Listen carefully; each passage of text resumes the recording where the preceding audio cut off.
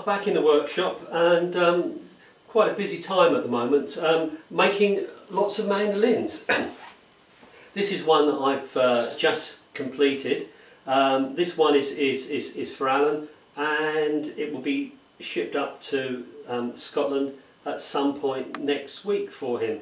So having a quick look at this one, red spruce soundboard, Cocobolo back and sides, the whole thing French polished, which is really my finish of preference. I think it helps tonally immensely.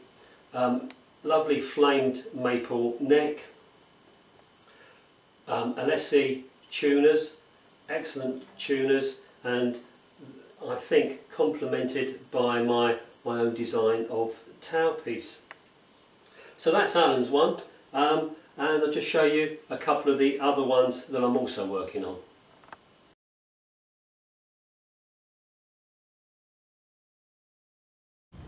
So this one's also under construction. This one's for Sean, and this one's going to go off to Ireland. Again, a red spruce soundboard, Cocobolo back and sides. This one's got the sapwood down it. You can see that the neck isn't shaped yet. I like to leave it square until it's been fretted. It makes the fretting process easier. Nice ebony fingerboard with abalone markers. And this is awaiting some wide gold Evo fret wire, which many players seem to prefer these days.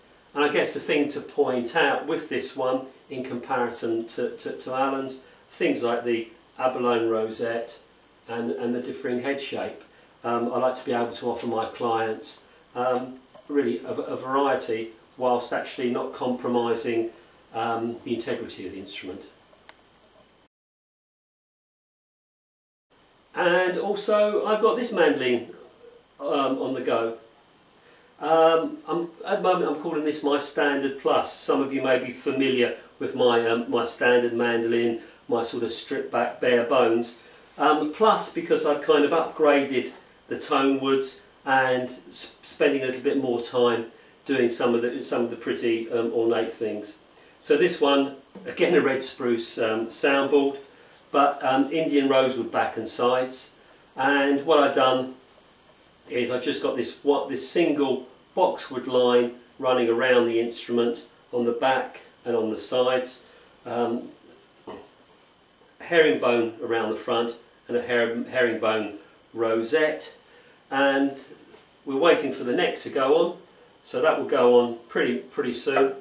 Interesting thing is the neck is this Wenji, this lovely chocolate brown colour, and you can see how it's going to look really very cool, this whole dark look to the back of the instrument.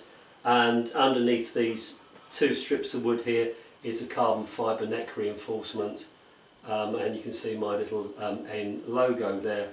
This one I'm building kind of speculatively, so although the other two are custom built for clients, this one will be offered up for sale on my website probably in a month or so time, probably in sort of September at some point if you're interested in that one. Well, thank you very much for having a look at the video. In the information box below this video, I'm putting a link to my blog, and on that blog there's a post called Some Thoughts on Mandolin Design, and you get a little bit of an idea into my kind of ethos on building mandolins. So if you're interested, have a read of that, and if you're interested in any of my mandolins, give me an email and I'll see what I can do for you. Thanks for watching. Cheers.